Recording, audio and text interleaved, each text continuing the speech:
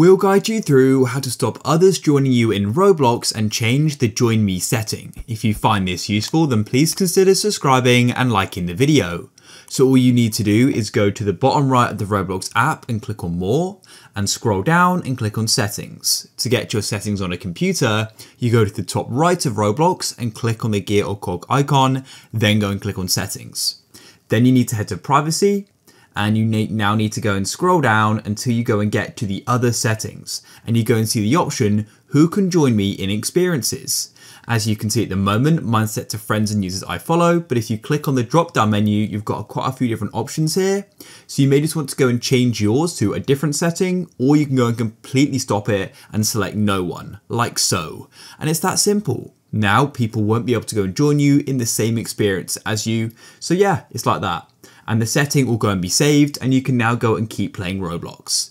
If you found this guide useful, then please consider subscribing and liking the video for more.